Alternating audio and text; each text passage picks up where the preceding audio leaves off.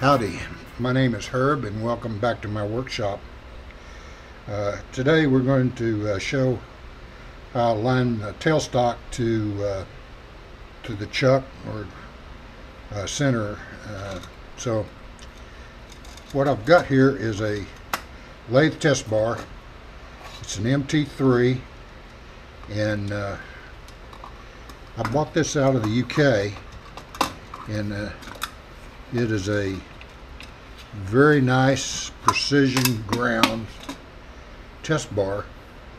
Sides are parallel, so you put it in the tailstock and crank the tailstock out about as far as you can get it. You run it up, and I have a dead center in the 6-jaw here. Lock it down, tighten it up. Okay, so we've got it in there. We've got a indicator here in a tool post, and it's set on center. So this is about as far back as I can get. I've got the compound wound all the way back, and I suppose I could turn it, but that's good enough. So what I'm going to do is preload the indicator, and so we're on this end. We're going to go to the other end and see how far we're off.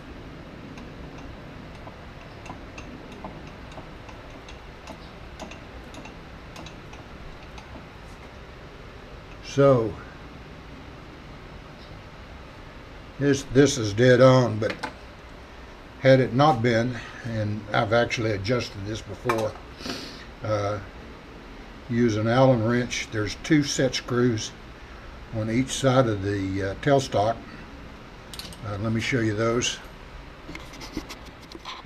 So here you can see the tailstock, and there's a set screw here and one on the other side, and by adjusting those 2 you can align the tailstock where it's where you get 0 difference between the 2 ends of this parallel test bar.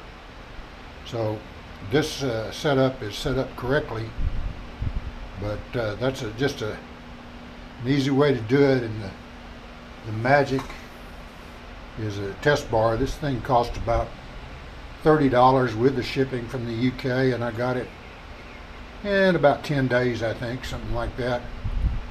I think the name of the company is Euro Trade, or something along that. I'll post a link in the description. But that is an easy way to make sure your tailstock is aligned. And believe me, I've made things in the past where it wasn't, and you get a taper going from one end of a rod to the other, and that's most of the time that's not desirable. But you can also use this to make a taper by changing the relationship there, and you just go over a measured distance and how many thou you're off, and you can calculate the angle or duplicate an angle. That's not my preferred way of doing short tapers, but for long tapers that'll work. Okay, what we're doing here, we're taking some of this banding material. I got a ton of this stuff when I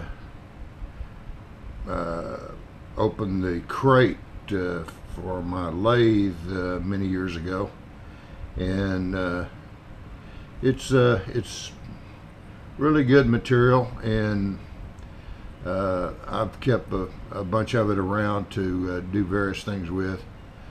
One of the things that I want to show you is making some separators for parallels, and I'll show you how this works. But basically I just take the stuff and bend over the sharp edges and put a bend in the middle, and that's real easy to do with vise and a pair of pliers or whatever. Real simple thing, but very effective. And so let me take you over to the vise and show you.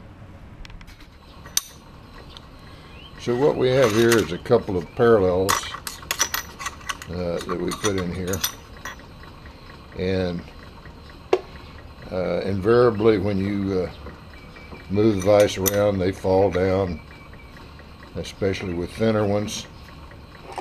But real simple device, put it in there, and thing is, you can bend this to accommodate. Get it in there first.